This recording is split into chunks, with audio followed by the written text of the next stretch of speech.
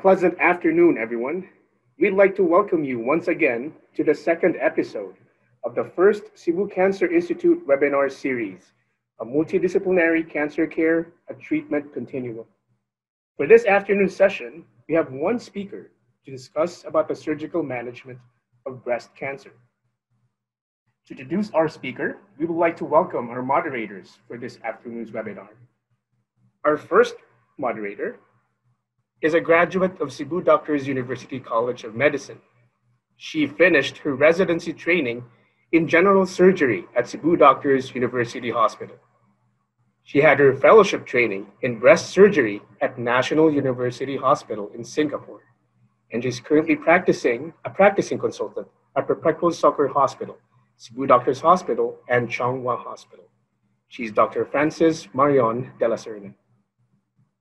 For our second moderator, he is an IM medical oncologist, a graduate of Cebu Institute of Medicine. He had his residency training in internal medicine at Perpetual Soccer Hospital. He had his fellowship in medical oncology at the University of the Philippines, Philippine General Hospital. He also had his masteral in clinical medicine at the University of Philippines in Manila. Currently, he is the vice president of Philippine Society of Medical Oncology and the PSMO Governing Council Head for Research. He's also the training officer of the Department of Internal Medicine at Perpetual Soccer Hospital and is currently the chairman of Mercy Cancer Care Center. He's Dr. Arnold John Huson.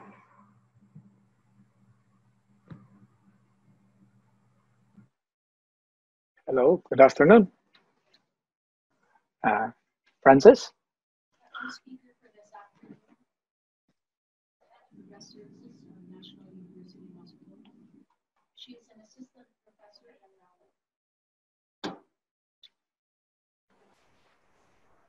Our speaker for this afternoon is the head of the breast services at National University Hospital. She is an assistant professor of the Yung Lu Lin School of Medicine, National University of Singapore. She has a doctorate degree in neuroendocrinology, and her area of expertise is oncoplastic breast surgery. Let's all welcome Dr. Chan Ching-wan.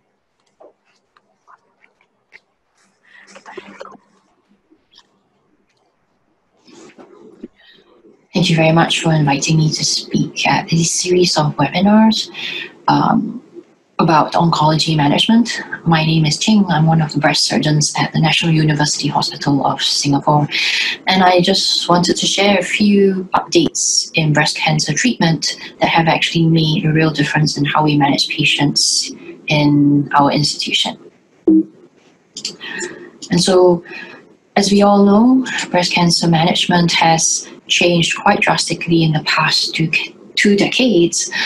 And the main outcomes that we see are better survival rates. Patients are living longer.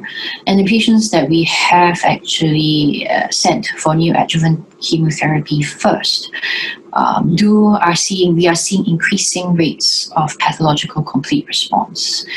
And because of these two scenarios, it has led to certain changes in how we then plan treatment for patients in where we are.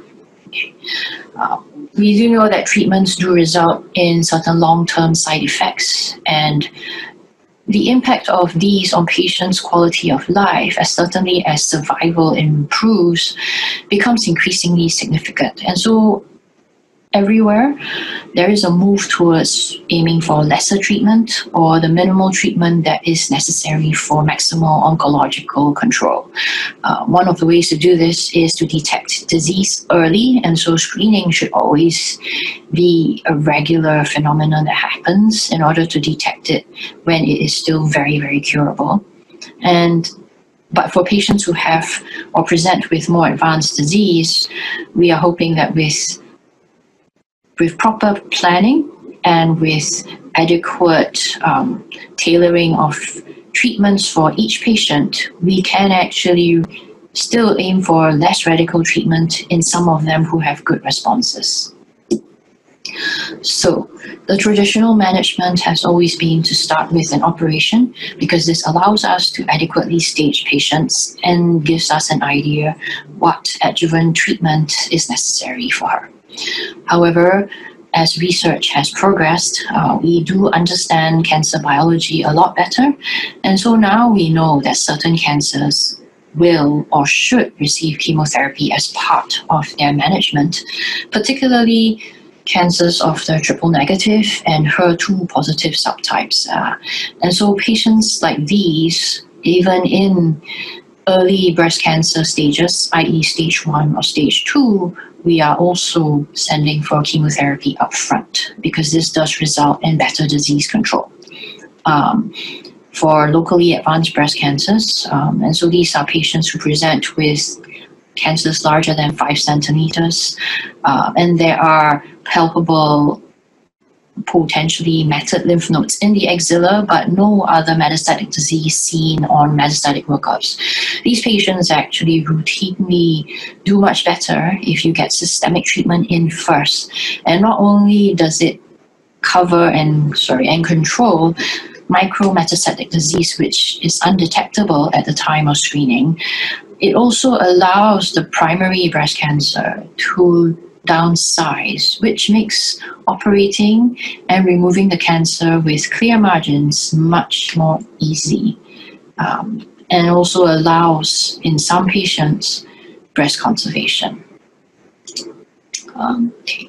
And so we will just, I have 2 main groups that I'm focusing on. So early breast cancer, first of all, and then after that, a little bit in advanced breast cancers.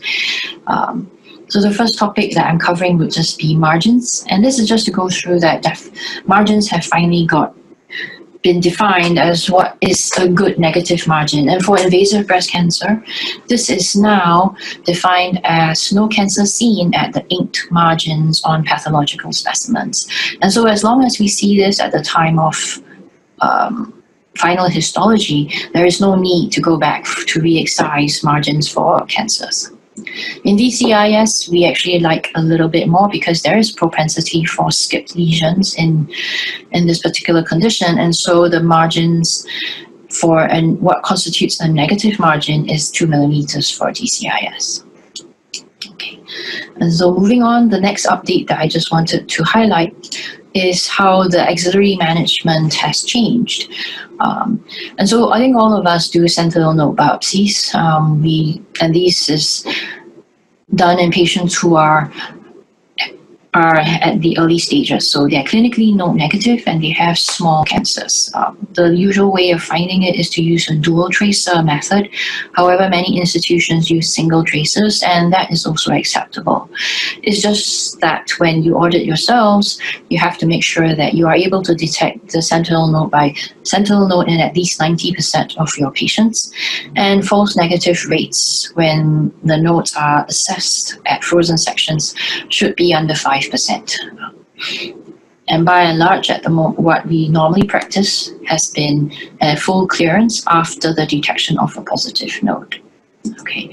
However, there were a few studies and certain findings when we looked at our sentinel node biopsies that suggested that possibly this practice also should change. And these are a few trials that actually initiated the change and showed us that axillary clearances for patients with positive disease is not always necessary. So the Z11, first of all, this was a trial that was designed simply because after the NSABP B04 results, which were published, and this actually is a very old study, and follow-up for this particular one is now hitting 20 to 30 years. And this particular study showed that axillary dissection did not make a difference to overall survival. And then the second observation that also led to the Z11 study was that positive lymph nodes are usually the only positive nodes in these patients who had axillary clearances as well. And so it actually led to a question as to whether could we avoid a full clearance in patients who only had minor involvement of the nodes in the axilla. And so patients were selected on the basis of good cancers, good biology, and who were low risk. mm. And so this was T1, T2, and clinically not N0. However, the median size at resection was 17 millimeters. And so most patients who were recruited into this trial had T1 disease. All patients underwent breast conservation, and only eligible patients were those who had 1 or 2 positive lymph nodes at the sentinel node biopsy. So patients had a sentinel node biopsy performed, and if they were only found to have 1 or 2 positive lymph nodes, they were then randomized on table to receive a full dissection, or they had no further surgery. All patients then had whole breast irradiation, and the vast majority, 97% of them, had systemic therapy. And this was either a combination of chemotherapy and endocrine therapy, or endocrine therapy only. And so if we look at the results from the study, of note as well is that at least 1/3, but almost half of patients who were recruited only had micrometastatic disease in the lymph nodes. In this particular, and so in the group that then went on to have a complete dissection, it was noted that additional 27% had more positive lymph nodes. And so we would assume that in the group that only had sentinel nodes, there would be an equivalent number of patients with positive nodes left behind. And so with this in mind, one would expect that if clearing the axilla made a difference, we would expect higher local recurrence rates and certainly higher axillary recurrence rates. But if you look at the final outcomes that were analyzed, local recurrence rates, 10-year overall survival, 10-year disease-free survival were equivalent between the groups. Axillary recurrences were a little bit more in the group that did not have a full dissection. However, the difference is not huge, and it wasn't statistically significant. The next trial that also then assessed whether it was possible to leave positive nodes, to omit the full dissection in presence of positive nodes, was the IBCSG. They were a little bit more conservative. They only accepted patients who had micromets in the lymph nodes, but they did allow patients who had mastectomy to also be recruited into the trial. And so patients who were found to have micrometastatic disease in lymph nodes were then randomized to having a complete dissection or just observation. The demographics of the patients recruited. A lot of them were T1 cancers. Many of them were ER positive, but a significant number, although minority, did have grade 3 disease. 90% of them had radiation because this was the proportion of patients with breast conservation. And in patients who had axillary dissections, an additional positive lymph node was found in 13%. Again, in the outcomes, which was 5-year follow-up, there was no difference in overall survival or disease-free survival, but there was still also a little bit more axillary recurrences in the patients who did not have a full dissection. So this final study, which is the EMERALD study, recruited again patients to assess whether it is safe to leave the rest of the axilla alone. However, they did not, they compared a dissection versus radiation. And so in this was actually 2 therapeutic arms versus 1 arm without treatment. 65% of the patients were node negative so the way this study was conducted was they recruited patients, and only patients who were biopsy positive were then randomized to have a completion dissection or randomized to axillary radiation. The mean tumor size on resection was 17 to 18 mm. So again, T1 tumors. 80% of patients had breast conservation, and so they also had whole breast irradiation. 90% of patients went on to have systemic therapy. In all cases, there was an average of 1 to 3 lymph nodes removed. 60% of them were for micrometastatic disease and 30% for micrometastatic disease. And in the group that had a dissection, 32% were found to have additional positive lymph nodes. And on average, almost 8% of them had actually more than 4 positive lymph nodes. So, and again, disease-free survival and overall survival was the same in both groups. And in the group that had axillary RT, they also did find there was a slight increase in the number of axillary recurrences as compared to those who had a full dissection. But again, the results were not very different statistically. Okay. And so nowadays, if you were to, how would this affect your practice? This is one possible workflow which you may want to implement in your institution. So for patients who come with early breast cancer, you can first assess the lymph nodes, and this can be either by imaging, so ultrasounds, this is also a good way, or you can actually do a biopsy such as a FNA of the lymph node that looks suspicious. And so if these were negative, you could then proceed with a formal sentinel node at the time of surgery. Okay. However, if on imaging or on FNA you find that the lymph nodes are positive for cancer, you can then send the patient down 2 different routes of treatment. The first is that if you do suspect significant nodal disease, then these patients actually should be sent for neoadjuvant chemotherapy. However, if patients refuse chemotherapy up front, then they would just go straight to an axillary dissection in the situation when primary surgery is performed. Okay. However, at the time of, so that's for the first case.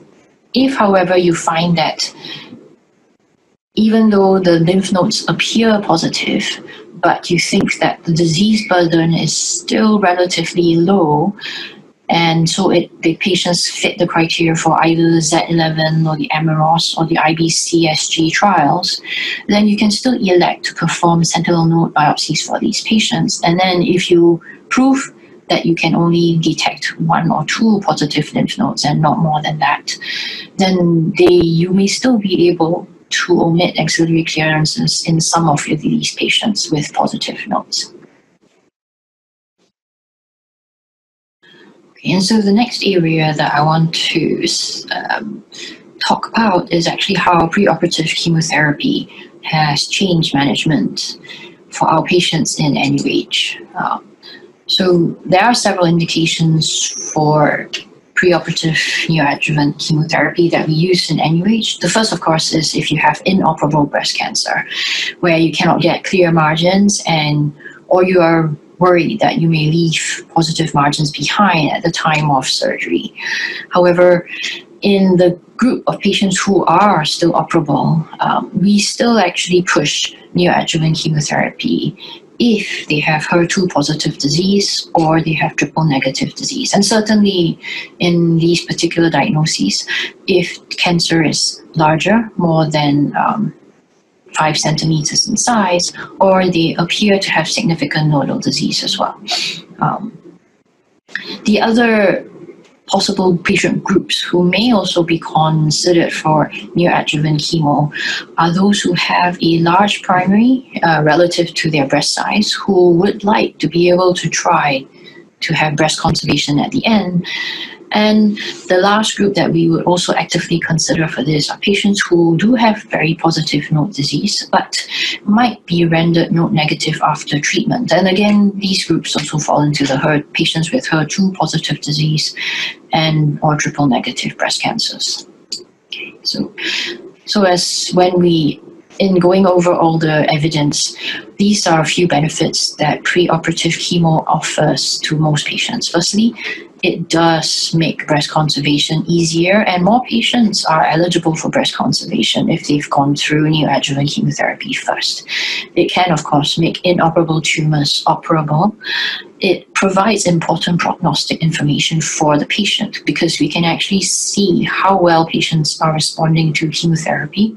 And this is especially important for patients with very aggressive cancers like the triple negs or the HER2 positive. And largely because if we do find residual disease after chemotherapy at the time of surgery, these patients do benefit from further adjuvant chemotherapy, and it does result in better survival and lower rates of local recurrences.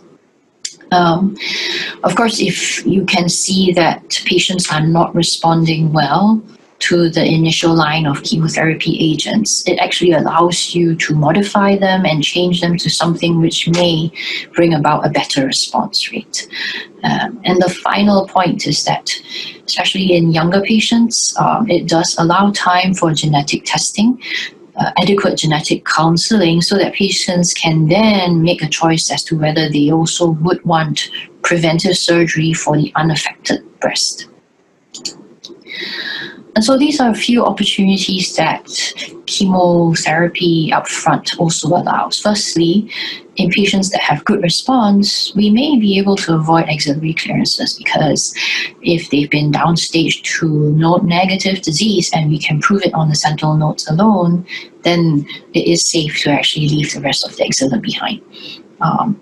It may result in some modifications of the radiation, because if you have node-negative disease after chemotherapy, there is a chance you may be able to also avoid radiation for these patients. The other thing, of course, it is a very good platform in which to try new therapies, either new chemotherapy agents or immunotherapy agents, and then it is also a very good place to try and work out what are potential predictive biomarkers for these agents in order to see whether it actually affects how we can choose patients in the future for treatment. And finally, one of the biggest advantages I feel is that achieving PCR in patients actually does decrease the chance of a second breast cancer event by a significant amount. And patients who derive the greatest benefit from this particular result are those who have triple-negative disease and HER2-positive disease. And in patients who have had a PCR, adjuvant chemotherapy after surgery does not make any difference to prognosis, and so there is no need for further treatment or rather further chemotherapy in patients who have already achieved a pathological complete response. And so specifically then, if we had a patient who presented with HER2-positive disease on a core biopsy, and it was at least 5 millimeters in size or bigger, all these patients will be sent for systemic therapy upfront. We can get very good PCR rates, especially when you administer the dual anti-HER2 therapy. That, although can be quite expensive and not many patients in Singapore actually can afford it, and so, but even trastuzumab alone is already a very good outcome. And then patients after they've completed this course are then operated on, and if we do find residual disease, we know that they will also benefit from adjuvant TDM1, which is an antibody drug conjugate with the trastuzumab antibody, and this also increases the overall survival and disease-free recurrences for patients. And so it is a good, well, if we know that their cancer did not respond completely, we know that they would benefit, and so this would be given to them at the subsequently. Okay. It's similar for the triple-negative breast cancers, so as long as there is a 5 millimeter cancer, we will give them neoadjuvant chemotherapy up front. Again, PCR rates are in the range of 40 to 50%. And those with residual disease after chemo will benefit from additional adjuvant capecitabine. And it is important to find these patients, because if we operated on them first and only then gave adjuvant chemotherapy, we would not know whether they needed capecitabine or not. And this also does improve survival for patients. I guess the other important consideration is that triple-negative cancers are more likely to be in patients with BRCA1 mutations. And so if your patient is young enough, and the cutoff age at the moment is 60 years, these patients if they are found to have a BRCA1 mutation, the addition of a PARP inhibitor will also improve treatment response. And another group of TNBC patients, if they have the PD-1 anti ligand, they actually will benefit from addition of pembrolizumab. And so it is important in these patients where additional benefits can be added on with improved targets, that chemotherapy is considered as a primary treatment rather than as the adjuvant after an operation. And so this is just a study that was actually published quite a while ago, and this looked at what is the prognosis of patients depending on their responses to neoadjuvant chemotherapy.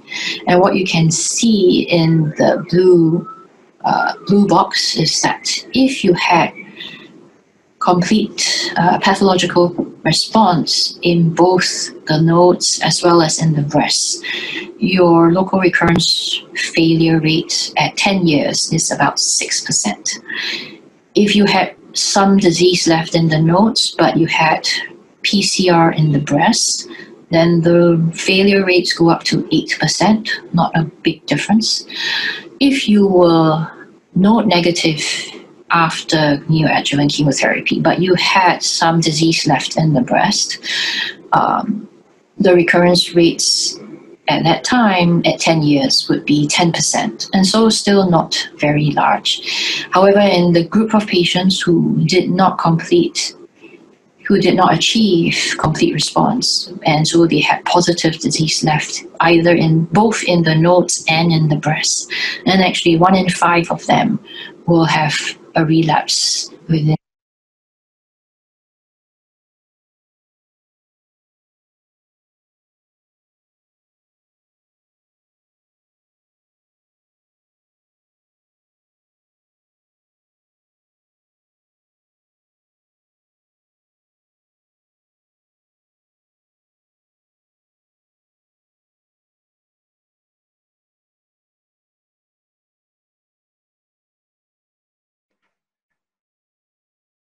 Good afternoon. So we will just have to interrupt for a while. So we will have a poll for the questions now. When is the best time to do sentinel lymph node biopsy on early breast cancer when neoadjuvant chemotherapy is planned? Okay. You may answer either before and after neoadjuvant chemo, or is after neoadjuvant chemo, or before neoadjuvant chemo, or during neoadjuvant chemo. If you listen later, this will be answered by Dr. Ching. Okay.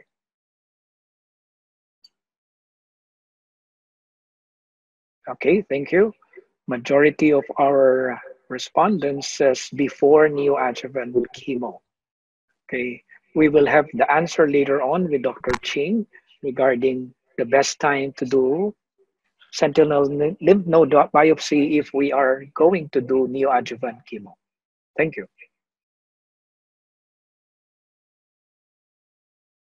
In 10 years. So with the group responses that have been seen after neoadjuvant chemotherapy, changes to how the axilla is now managed have also been starting to take place.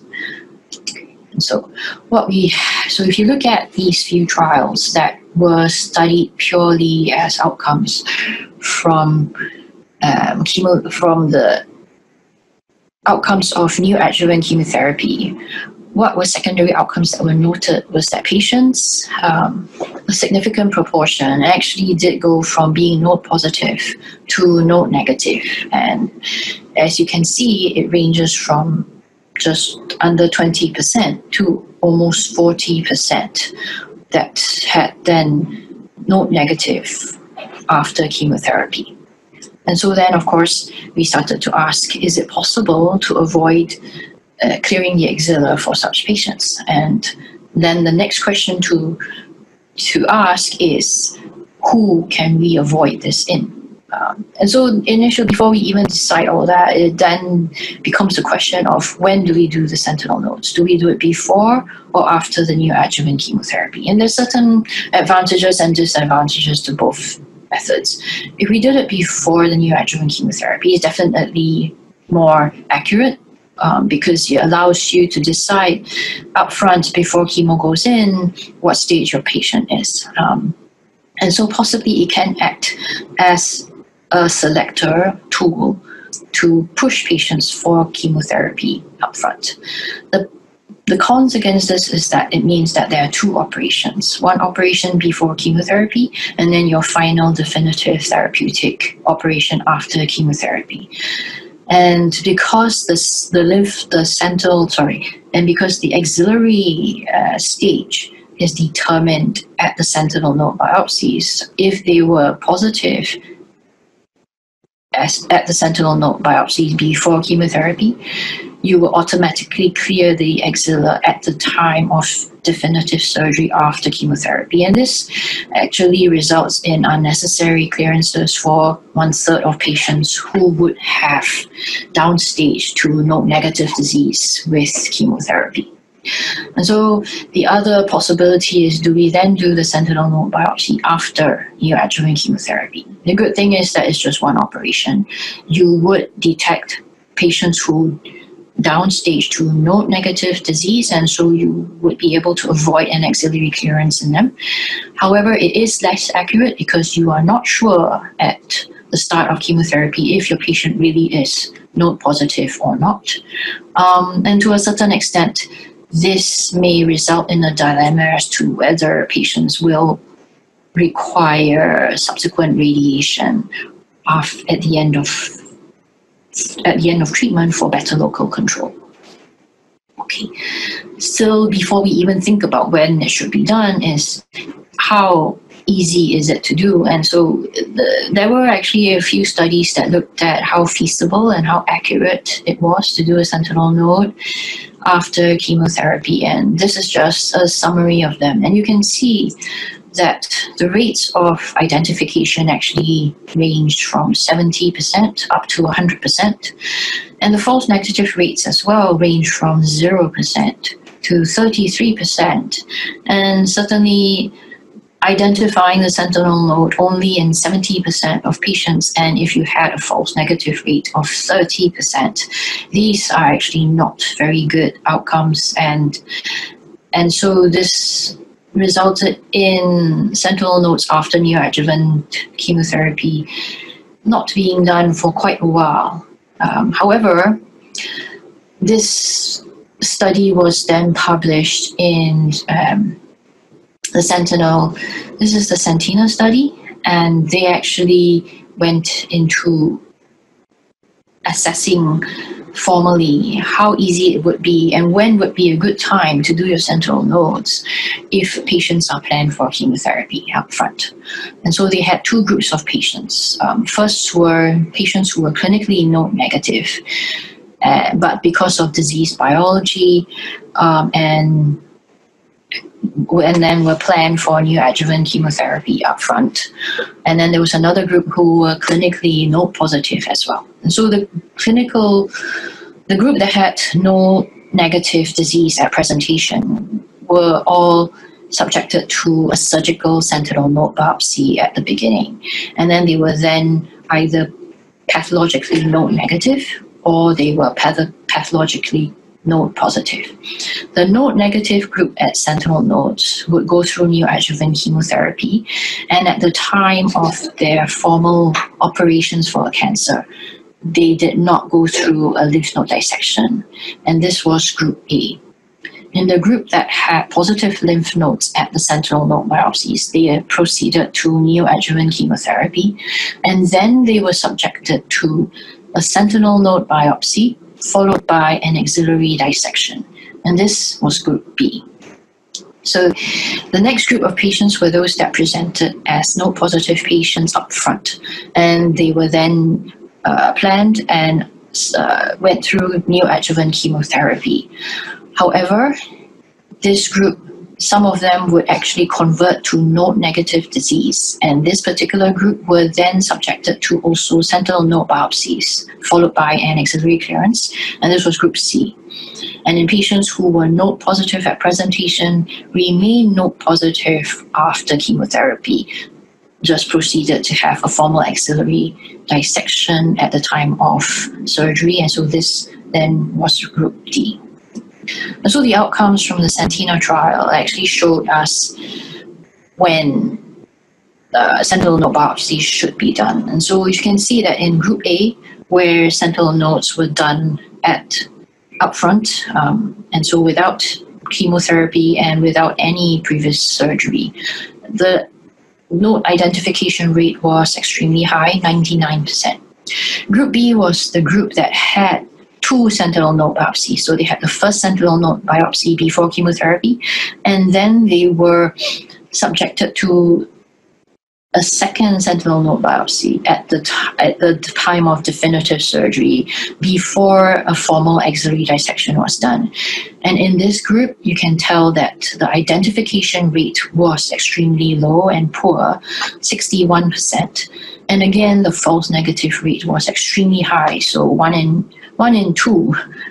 And so it was actually not a very accurate staging at all. And so what this group B tells us is that we should not be doing sentinel node biopsy before chemotherapy, because it actually does make finding the sentinel node after chemotherapy almost impossible, and the results are not very useful at all. However, in arm C, this is the group that were node positive at presentation, went through chemotherapy, and then became clinically node negative after chemotherapy. This group had sentinel node biopsies and a formal axillary dissection after that. And in this group, we were able to locate the sentinel nodes in 80%, and the false negative rate was 14%. And so this actually suggested that if we were going to have patients go through chemotherapy and we suspected that they would likely get a downstaging of the axilla, it is better to only do sentinel node biopsies after chemotherapy. Okay, and so from the Sentinel trials, these were the other results. And they looked in detail at what affected the false negative rates. And so firstly was the mapping technique. If you only used a single tracer, you were more likely to get a false negative assessment on your lymph node. However, if you use dual tracers, then this false negative rate went down to 8.6%. The other factor that also affected the accuracy of the sentinel nodes were the number of lymph nodes that you removed. So if you only find one, you actually have a 1 in 4 chance of leaving positive nodes behind and inaccurately accessing the axilla. If you only had two lymph nodes, this drops to about 1 in 5.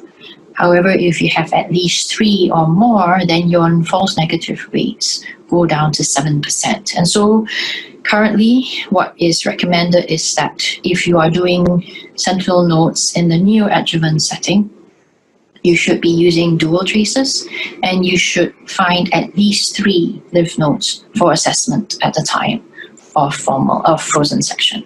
Okay.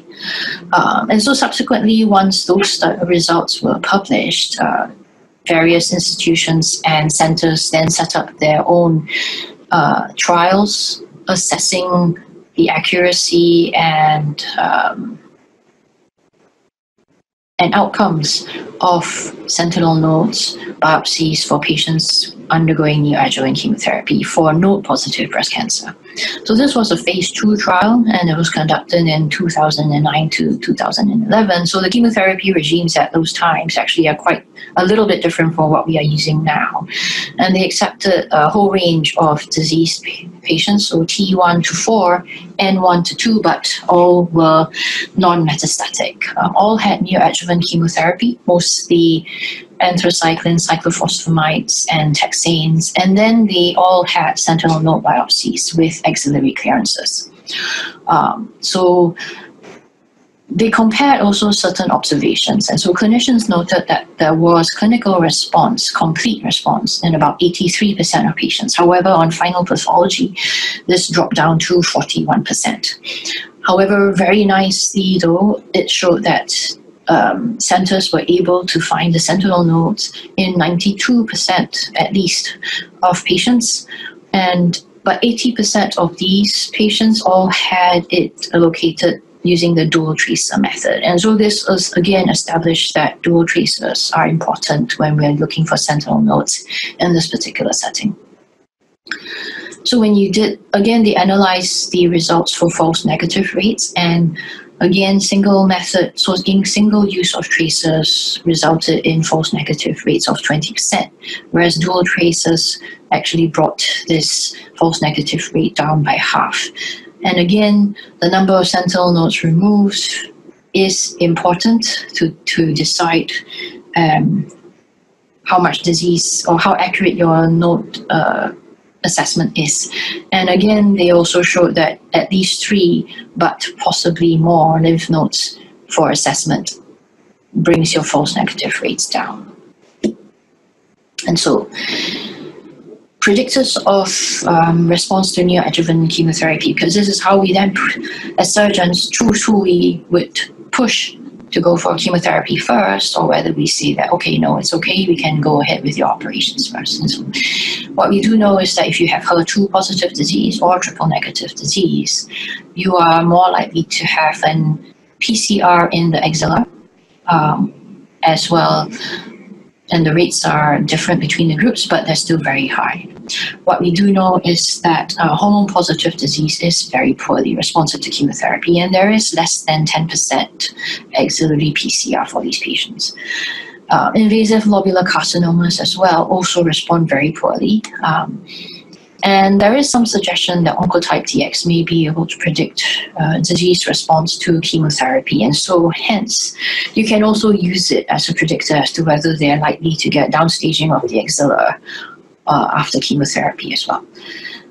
And so how this usually works is that if I have patients that I have planned for chemotherapy up front, if they're clinically node negative at presentation, and this is either on clinical examination or radiological imaging, they would automatically be planned for sentinel node biopsies at the time of operations once chemotherapy is completed. If they were N1 disease at presentation, and they appear to downstage to N0 disease after chemotherapy, then we would offer sentinel nodes for these patients. And I'm more likely to offer the sentinel node biopsy if they were triple negative or HER2 positive disease. For hormone positive cancers, so especially if they're very strongly ER positive, I prefer to actually do an ultrasound of the axilla to assess the lymph nodes and decide then whether a sentinel node biopsy is reasonable for them. And so if they are, so if we do a sentinel node biopsy for these patients, I also make it a formal point. A, we use dual tracers. B, we get 3, if not 4 lymph nodes, and all of these lymph nodes have to be negative on frozen sections in order to avoid the axillary dissection. If I do not find enough lymph nodes, so if I find only 1 or 2, or I see that there are abnormal cells in the frozen section, and abnormal cells may be atypia, ITC, micro or macromets, then these patients, I would proceed and do a formal dissection at that initial setting. Okay, so as I reiterated just now, so these are my criteria for actually proceeding with the axillary clearance when there is sentinel node biopsies after chemotherapy.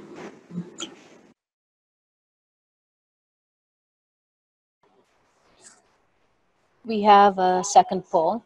So what is the best treatment for postmenopausal T2, N1, M0, ER/PR positive, HER2 positive invasive ductal cancer? A, upfront surgery, then adjuvant chemotherapy. B, neoadjuvant chemo, then surgery, then adjuvant HER2 therapy. C, neoadjuvant chemo plus HER2 therapy. D, upfront surgery, then chemotherapy.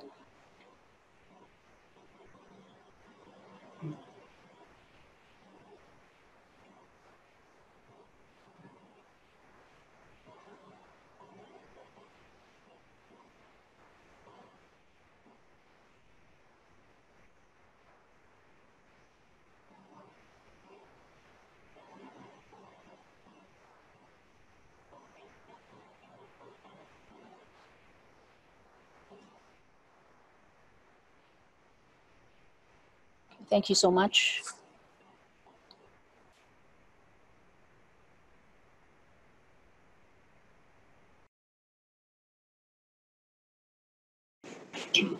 So next, I just want to touch a little bit on about multi-gene panel testing for breast cancer.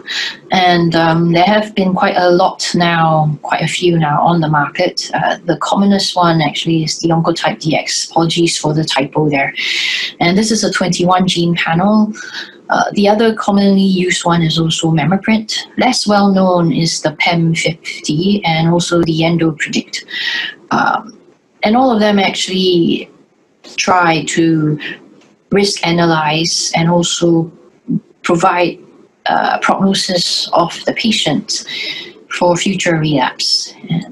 However, for hormone-positive disease and HER2-negative, node-negative disease, actually the panel of choice is the 21-gene assay, which is the Oncotype DX. And as long as you have a patient who is hormone receptor positive, node negative, HER2 negative, and the tumor is at least 5 millimeters in size, it is recommended that you do an Oncotype DX analysis for that cancer, as it does pick out quite well patients who are at high risk of relapse in the future and who will benefit from additional adjuvant chemotherapy. And so this was the most recent trial that came out for the Oncotype DX, and this is the TAILORx. There is another trial that is awaiting final results and publication, but that one will only come out in the next couple of years. And that is the Responder trial. But for this particular trial, which is the TAILORx, what it did evaluate was the benefit of adding chemotherapy to hormonal therapy in patients who had an intermediate risk score in the recurrence score. So the way Oncotype DX works is when you perform it, it gives you a score. And low risk is considered 0 to 18.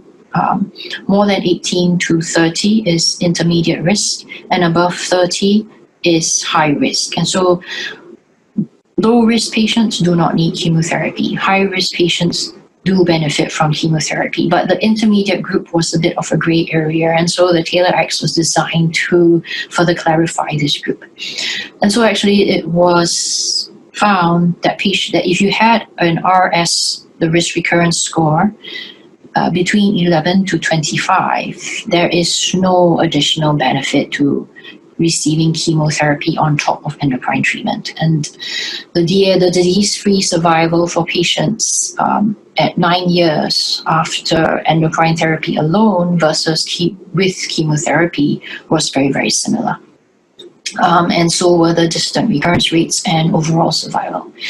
But in this particular group, so there was a subset analysis, and if you had a risk recurrence score of 21 to 25 and you were under 50, then this particular group actually did have a benefit from receiving adjuvant chemotherapy with improvements in their disease-free survival. And so for some patients, younger and an intermediate score, you should also seriously discuss chemotherapy with them.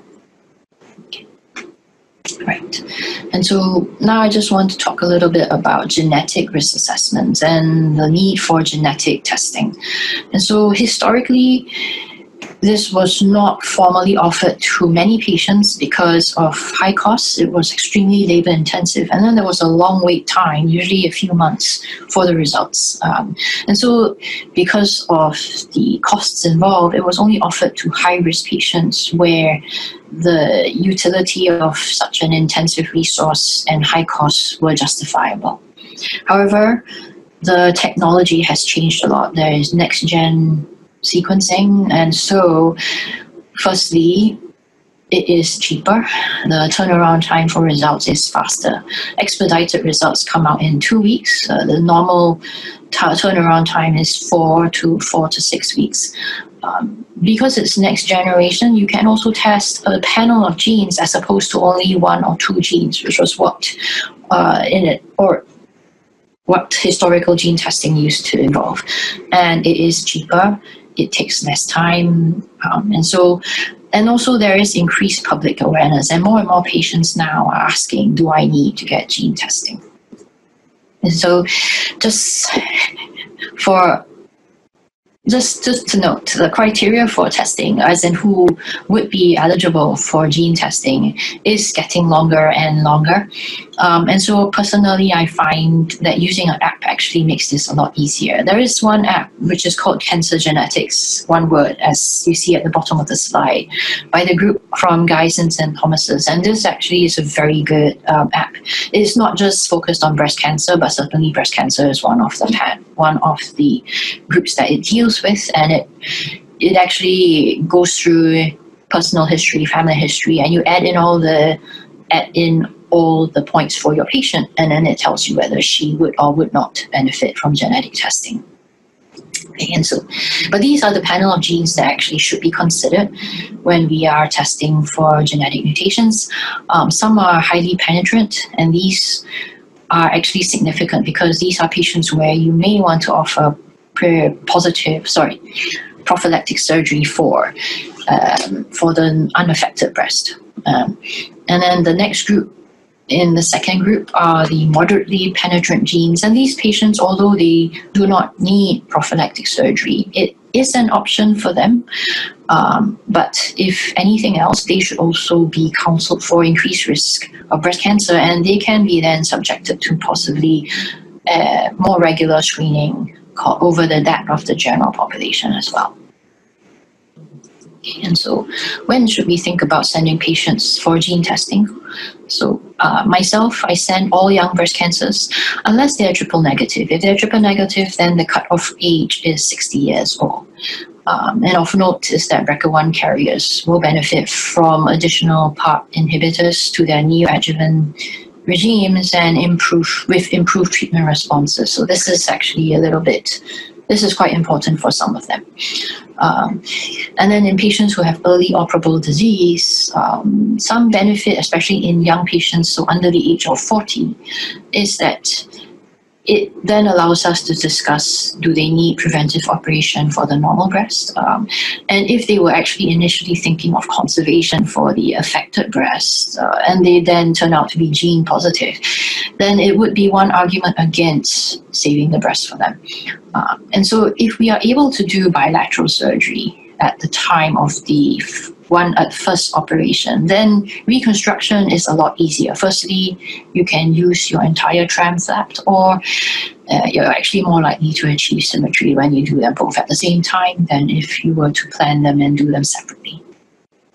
The other thing I find as well is that if you find that your patients actually carry a mutation in the P53 or the ATM gene, then you know that they actually have an adverse reaction to radiotherapy, and they have a higher risk of radiation-related cancers subsequently. And so in these patients as well, you would not want to do breast conservation for. Okay, and so, however, before you even send patients for genetic testing, you have to be sure that these services are available. So train genetic counselors, because it is very important that patients understand what are the implications of their genetic results, and that what positive means, what does it mean for them, what does it mean for their family, what does negative results mean, and certainly this huge group of variants of uncertain significance. Many patients feel that these are pathogenic and become unduly anxious, and so it is important that they understand what this is before they actually then go ahead and proceed with testing. And so lastly, I just want to touch on how the role of the surgeon in management of breast cancer has evolved. And what I find is that, as you can see, treatment changes have been very, very vast, and not just in the surgical arena, but in chemotherapy, and with all the new agents coming up, it is extremely difficult to keep up to date with all the changes that are happening. And I find having a multidisciplinary team where we meet regularly and discuss patients and how they are managed actually improves patients' outcomes and also improves management for all my patients. And so these are the main members of the team that we group every week. We meet on a weekly basis and discuss all patients who have had a biopsy. And so these made up of surgeons, oncologists, for medical oncologists, radiation oncologists, pathologists, radiologists. My nurse clinicians are also involved, as well as genetic counselors. And occasionally my plastic surgeons will also sit in on the meeting. But it is now recommended that breast cancer is managed by a team. And so if you have to have a team management, all of them have to actually discuss the case and come to a consensus on how best the patient in front of you needs to be managed. It is usually managed by a surgical oncologist, mostly because we are the first port of call that patients will hit at presentation. And so it is easier for us to collate and review information that the patient has. And then once we have looked at all the available data, the further investigations and then plan of treatment are discussed and decided on. And so the areas I find that actually benefit a lot are triple assessments. So correlation between clinical, radiology, and pathology. So clinical input is usually provided by the surgeons, radiology by radiologists, and pathology, of course, by pathology. And actually what is essential is the concordance between all three groups. And so if clinical findings are benign, radiological findings are benign, but pathology is benign, then we know this patient has a benign condition and does not need regular follow-up or further management. I mean, if there's any area of discordance, so if clinically it is suspicious, although radiology and pathology suggest that it is benign, we would still offer excision of the mass and we will act on the clinical suspicion. And if likewise, radiology suggests it is suspicious, but clinical and pathology suggest benign, we would still also act on the radiology assessment, and we would excise the lesion for final analysis. Okay. The other things I find useful is that as a group of surgeons, whether we decide it is feasible to conserve this patient or not, and if it's not conservable, can we actually do reconstruction? What kind of reconstruction do we want to do? Do we want to do oncoplastic, in which case we just use local flaps, or do we want to do total breast reconstruction? And so is it feasible to even conserve the breast at all? And then when medical oncologists are around, they then discuss with us, does this patient really need neoadjuvant chemotherapy, and what is the benefit? And also, when we are assessing stage, radiologists help me in deciding whether it is truly metastatic based on radiology imaging. And then if it isn't, how can we best go about confirming it if it is inconclusive from the scans alone? And of course, all the other decision trees that we can make for a patient will also be discussed.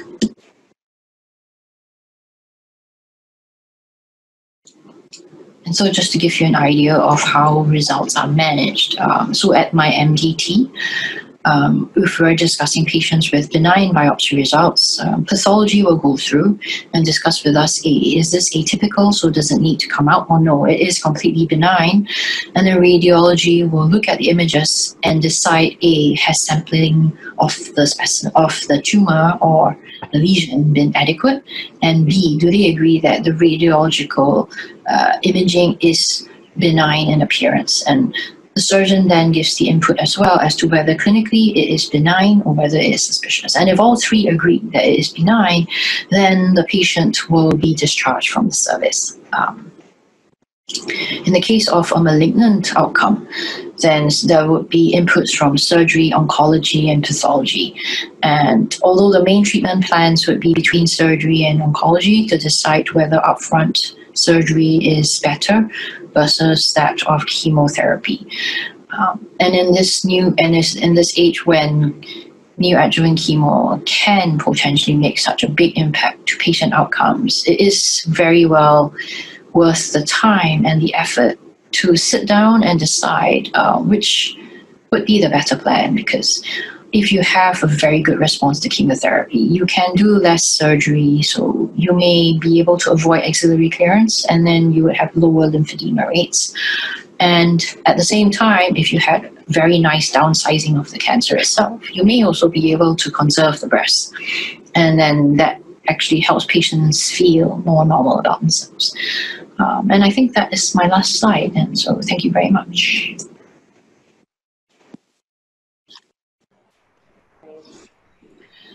Thank you very much for inviting me to speak at this series of webinars about oncology management. My name is Ching. I'm one of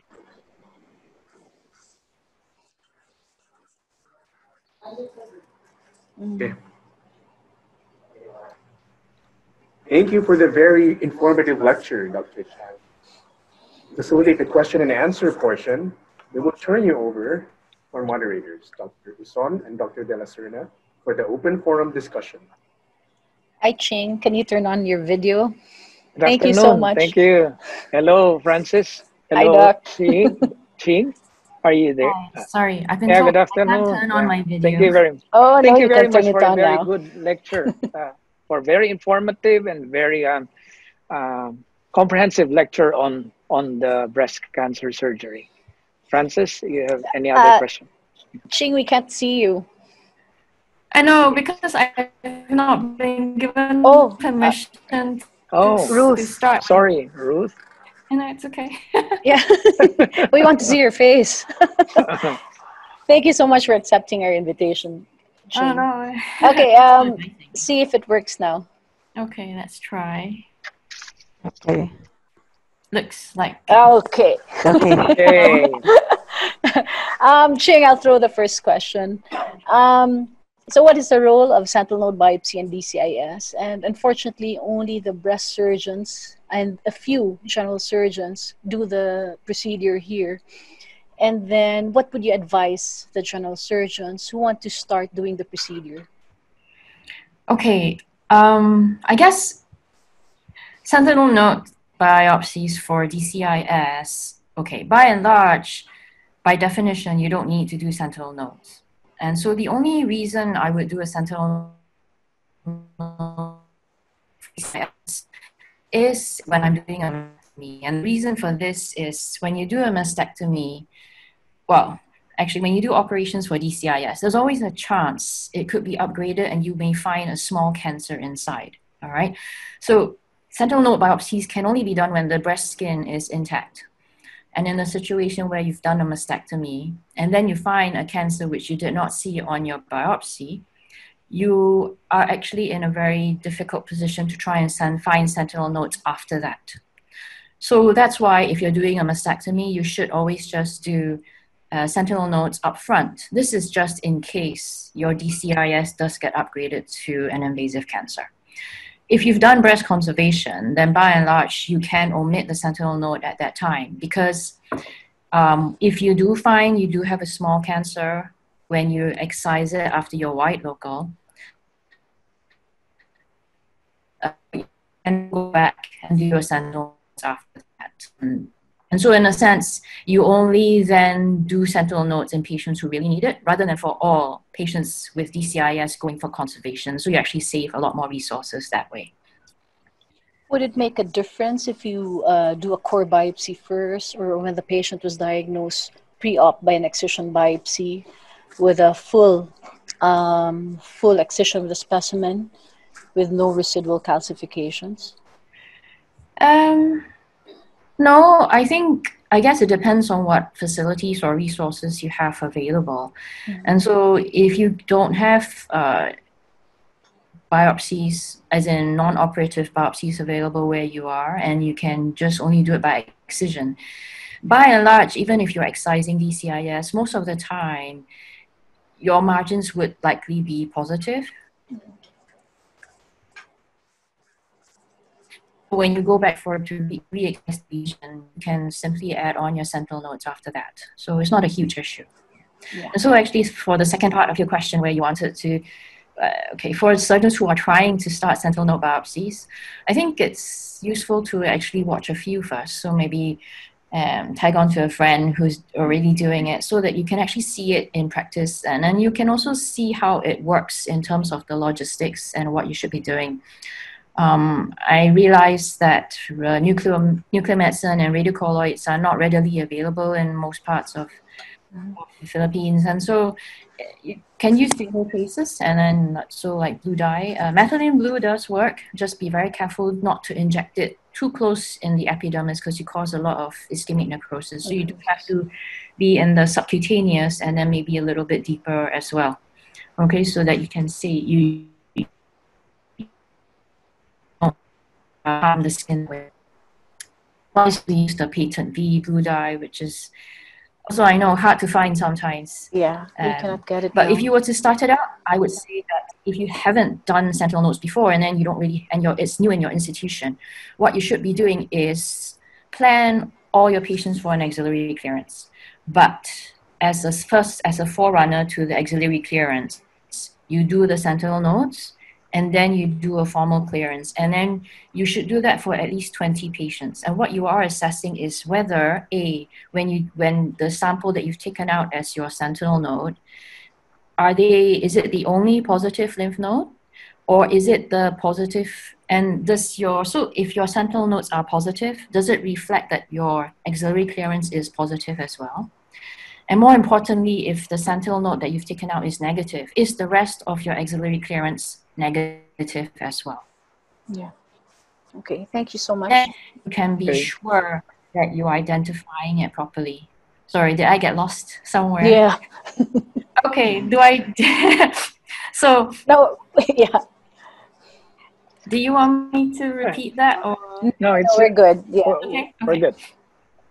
Dr. Usoin?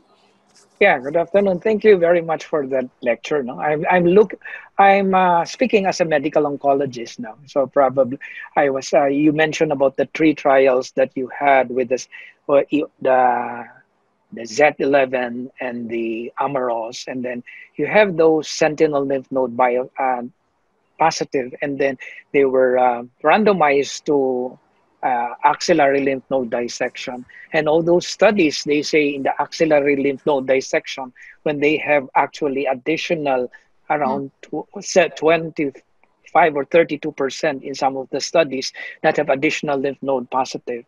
And then why is it in that trial, they don't have any differences in terms of the recurrence rate and in overall and disease-free survival? Is it because of the characteristic of the tumor, or is it just because they are a good risk from the start? Okay, so theoretically all these patients were good risk patients simply because they were clinically node negative. So if anything, at the most they would be stage 2. Okay. Yes. Okay. The other thing about it is that, most of the cancers as well was small. And so if you look at, although they said that they would take cancer sizes up to T2, so up to about 5 centimeters if you go by the definition, the median size of the cancers that came out were usually T1. So usually about 15 mm to 20 mm. So 1.5 to 2. So by and large, small, lightly node negative, and so low nodal disease burden, so early stage. Okay, I think they did not distinguish between subtypes, so there's no, they did not say only ER positive, and they did not accept triple negatives. They took all comers from that regard. But what was important and what has always been pointed out as the reason why local recurrence rates and the disease-free survival as well as overall survival remain pretty similar between both groups was because a lot of the patients had systemic therapy. And so if you look at the Z11 and also at the Amaros and the other European study, which was the IBC group, at least 90 to 97% of patients had systemic treatment. And systemic treatment does not just mean chemotherapy only. It could be chemotherapy, endocrine. However, there was probably about a quarter of them that only had endocrine treatment as well. And so that was also emphasizes the importance of adjuvant systemic. After this particular, if you choose to leave lymph nodes behind, you must be sure your patient will go on and accept systemic treatment, whether it's just hormonal therapy plus or minus chemotherapy. If you think that some of your patients are likely to refuse, and in Singapore, we do have patients like that. And so when I get my sentinel node come back positive on table, and then I just take 2 minutes and then I think, will she go for chemo or not? Or will she take tablets? And if I know from the start, no, she's not going to do it, or she's going to try her best to avoid it, then I will still proceed and do an axillary clearance. Understand. Okay. We have lots questions on the poll. Yeah, you want to ask the first question, Francis? Okay, the first question, Ching, is that for discordant results, ERPR HER2 Ki67 before neoadjuvant chemo and after neoadjuvant chemo, what do you follow? And do you repeat even the biomarkers post chemotherapy? So, because in Singapore we pay for everything, and assessing biomarkers is not that cheap for us as an institution to do. So by and large, we actually do not repeat the biomarkers if we've gotten it on the core. The only time we repeat biomarkers on the core would be when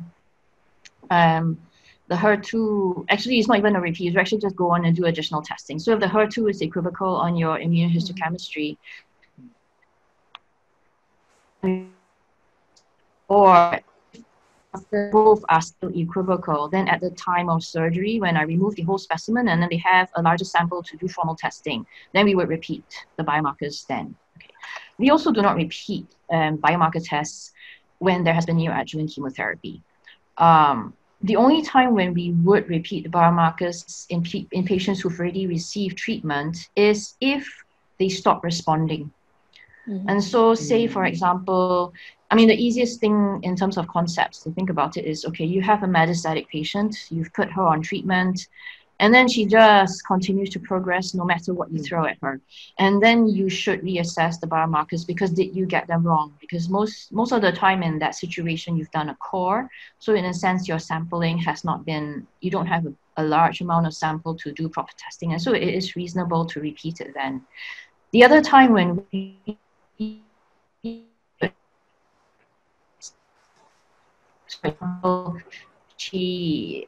treated her properly, and then there is a very early recurrence. And then we would repeat the markers again at that time because we don't know whether is it something new that has happened or did her markers actually change. Okay, yeah. Thank you. Yeah, I have another question from the poll. This is from one of our surgeons. If the patient achieves pathologic complete response after neoadjuvant chemo, do you still recommend further treatment like chemo and radiation? Okay, so in a sense, it depends what you've done at the time of your operation. And so if you have a pathological complete response and you've performed a total mastectomy, okay, some of my radiation oncologists would still offer radiation therapy. And that is because based on the initial lymph node status at the beginning. So if they thought that lymph nodes were heavily involved at the outset, or if the starting cancer was T3 or above, they would still want to do radiation. But in patients, if you've done a wide local, so you've done conservation, and most of the time, a lot of these patients actually would be very good candidates for conservation therapy. Because after the neoadjuvant chemotherapy, you can't feel the lump, you scan it, you can't see a lump, and then you've just done a wide local at the targeted area. Then you would need radiation for the remaining breast. So that is standard as usual. In terms of chemotherapy, no, we do not give further chemotherapy if there's PCR. However, if she's ER positive, then yes, we will continue and give her endocrine therapy. Hormonal treatment. Okay. Yeah. The third question is for grade 3 tumors, which we know has a high risk for recurrence. Would it change the surgical management plan? Would you offer a mastectomy instead of a lumpectomy just because a patient has a grade 3 tumor? No. Yeah, I mean, I always find, and it's very difficult, and a lot of my patients find it difficult to accept as well. The aggressiveness of the cancer does not need to dictate the type of operation you do. And so if you have a grade 3 triple negative cancer, but it is small, so it's under 1 centimeter in size. You know that you can safely conserve the breast and you can get it out with nice margins. You can still conserve the breast. Yes. And it also, and what you do in the axilla, so you may have planned her for an axillary clearance, but again, what you do in the axilla also does not need to influence what you do in the breast. So the observation is the cancer must be possible to remove it with margins, and you still have a nice amount of breast volume left behind that you can remodel, reshape, so that the breast still looks normal. You don't have any deformities in it. Yeah. Okay. We have another question here from our medical oncologist. So, good afternoon. Any experience with lumpectomy followed by a high-dose RT versus lumpectomy followed by the conventional RT? Which one is better, do you think? Okay. Could you tell me what high dose RT does that mean high dose conventional RT with a boost? Boost, probably. Okay, so if it is a high grade cancer, or if the margins are a little bit close,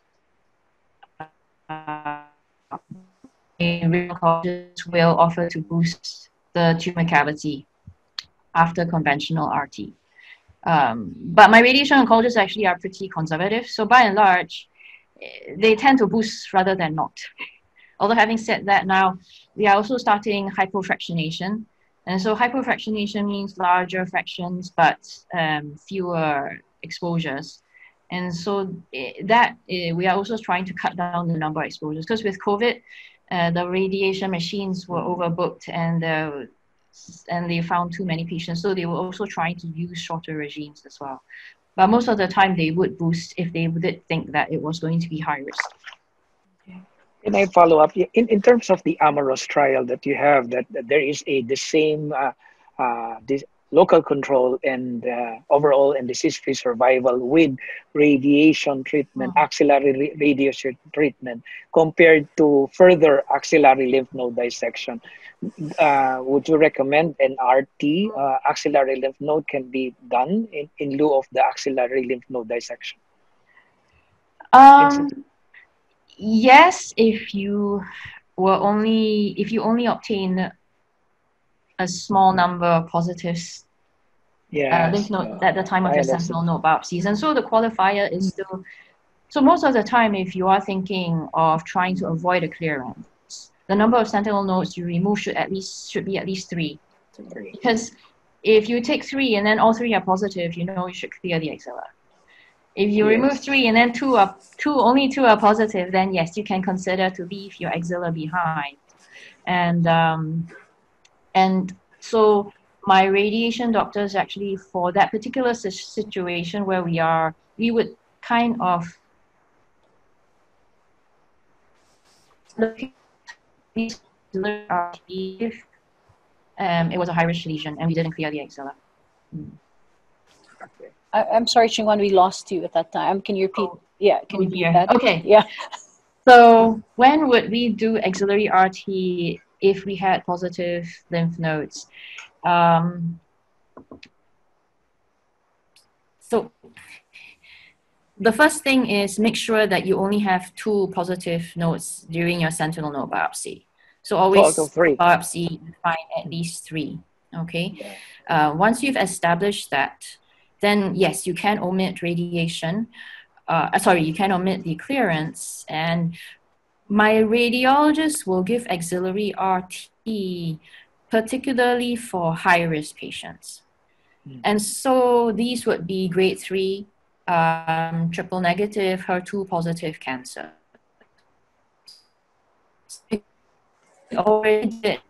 If patients who match the Z11 criteria, so you had small cancers, extremely hormone sensitive, and you had done a wide local, and you were giving chest wall radiation, not axillary, okay, and they only had 2 sentinel node positive. Those you do not need to give axillary RT for. Okay. All right. So, yeah. So I guess if you the the various trials kind of covered different patient groups, and sometimes it's easy to get lost in the whole mass of information, and it's just to remember what the criteria were for each trial and then see where your patient fits in that particular group, and then it would be easier to decide then. Yeah, I understand that all those trial when you explained earlier about the different trials. Now I understand. Okay, Francis, you have another question. We have a question from your breast surgeon, Dr. Guzali. When you do core biopsy, do you always put the clip, especially those for those planning neoadjuvant treatment? Do you clip the breast and the nodes? And after you do a lumpectomy, do you still put Liga clips on the lumpectomy site? Yes. So if I know upfront that patients are going to likely need neoadjuvant chemotherapy, and so we do still have women coming with bigger cancers, and you know that you will probably push for chemotherapy regardless of the subtype, then I will request that the lesion be clipped. We don't tend to clip lymph nodes because it may not always be, it's not very easy sometimes. And we do not routinely biopsy our lymph nodes as well. We tend to decide as a team whether the nodes look suspicious on radiology or not. Mm-hmm. There's another question here. With physical examination. But yes, and so at the time of operation, when I've removed the clipped area, I will leave clips behind just to mark the cavity so that the radiation doctors can go back and irradiate the place. If I have done a mastectomy, I tend not to clip the area of the tumor unless I was a little bit uncertain of my margins posteriorly. And then, because if my margins are a little bit close or focally affected, RT will help me boost that area if I've clipped it. And so, Ching, we had a question before in our conference. If you have a post-mastectomy patient, you have close margins posteriorly on a small tumor, T2 tumor, would you advise radiation treatment?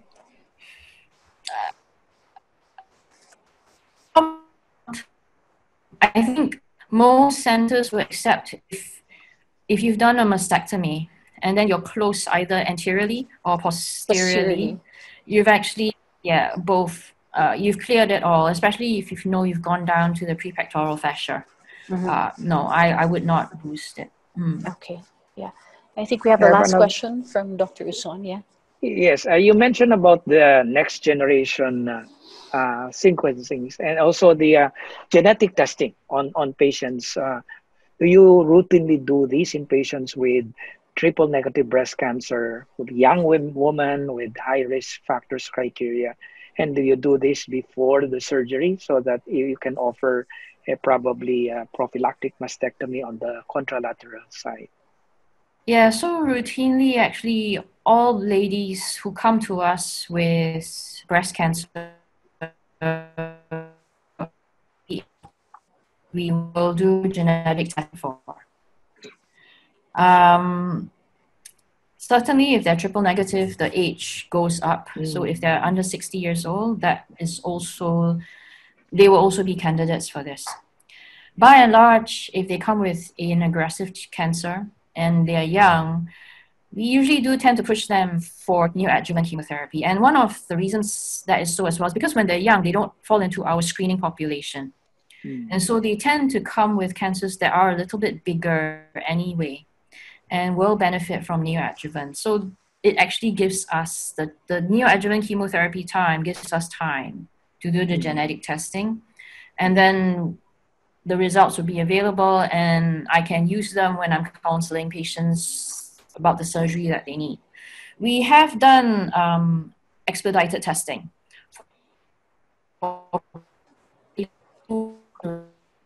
Although they were aggressive cancers, but they were actually small and they could still do upfront breast conservation.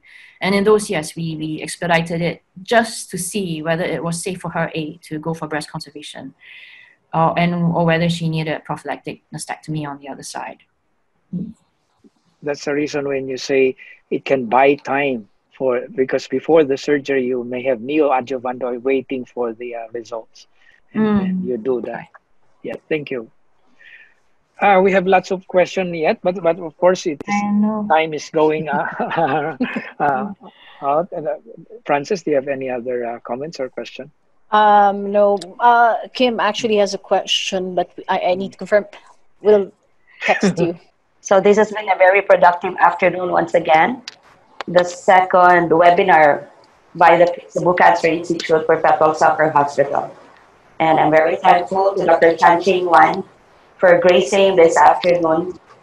She couldn't have so eloquently and comprehensively delivered this afternoon's talk as she did today. So thank you very much, Ching.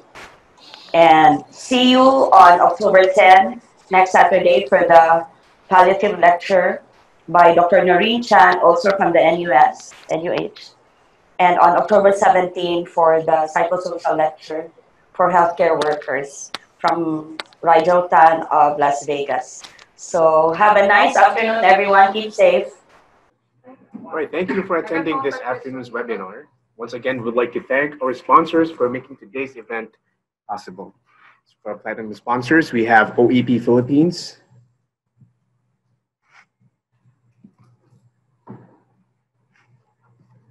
we have Mundi Pharma, BioOnco, Sandoz, Goodfellow Pharma. For our gold sponsors, we have Mylan and Calbe International. For silver sponsors, we have Camber, Hetero, and Novartis Oncology. And for our bronze sponsors, we have Detoxicare Philippines Incorporated. Special thanks to Roche.